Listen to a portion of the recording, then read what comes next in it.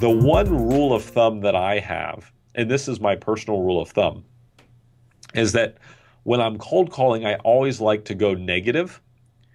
And going negative means you're assuming that they're not interested. Huh, that's Because interesting. most people say, oh, it's a pushy salesman.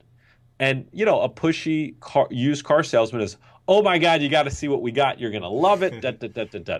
You know, you got to buy, you got to buy, you got to buy. Yep. So if you say, Michael, you know, we're probably not a fit. You're probably not even interested in what we have to offer. But we have helped over 275 authors make more money by working with us. But you're So probably not interested in that.